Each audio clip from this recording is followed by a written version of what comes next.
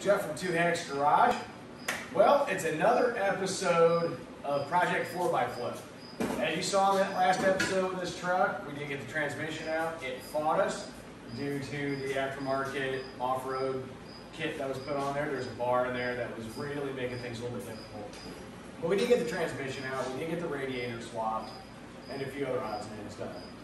So in this episode, what we're going to do is we're going to try to get the transmission that's going to replace the bad one up in this, get the other transfer case swapped into it, and actually try to make it a driver to get out from underneath its own power.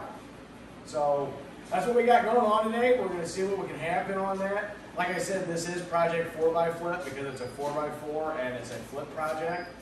So really, if anybody's interested in buying a truck like this or this truck, I'm going to go ahead and I'm going to put Micah's email within the description so you can inquire on that if you'd like. If not, Micah's got many avenues to sell this vehicle.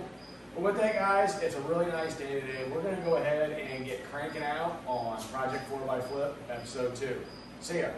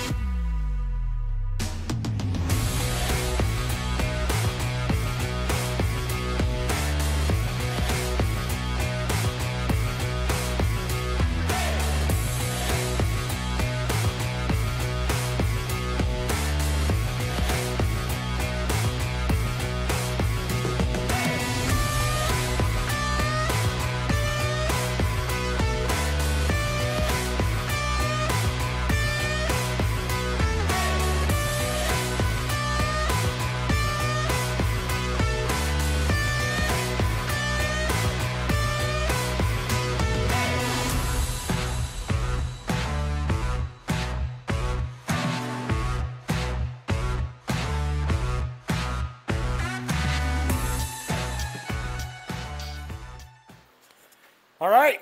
Well, we didn't make the giant milkshake of a mess we did last weekend working on this. Today actually went pretty smooth. The hardest part actually was on this is getting the transfer case back up in there. A lot of people wondering why we didn't put it all in one piece. Once again, it has to do with the off-road geometry 4x4 kit that was put on this, so it wasn't bad. We went ahead and flushed the system out again. We flushed all the lines, added fluid. We'll check everything over once more, but you know what? It works. Goes in gear nicely and all that. We would take it down the road, but the only problem is we got a rear caliper hanging up. So episode 2 of Project 4xFlip is done. The hard part is done. What we got next going on, I'll let Micah explain. Yep, so what we got, like I said, we'll get this coolant system all flushed out, fresh in, just go over everything, just double check, make sure everything we did, check for any possible loose bolts, nuts, anything like that. Yeah, get that rear brake taken care of, and, there's a few knick-knack things inside we got to address, but that's all minor. But after that, it's just clean it up, and it'll be ready for the for sale sign, so. Sweet. That should be about it, though. So I appreciate it, Jeff, as usual. No problem. So we will see you guys probably tomorrow. A little bit more work on the Thunderbird, and we'll have an episode 3 on this, on the knickknacks, little things. Probably take it for a spin. Who knows? Maybe take it off-roading. Doubt it. So we do want to sell this. Yeah. But yeah, it went pretty well today. It's a nice day. Got a lot done. Once again, progress is progress. So yeah, guys, we'll see you tomorrow.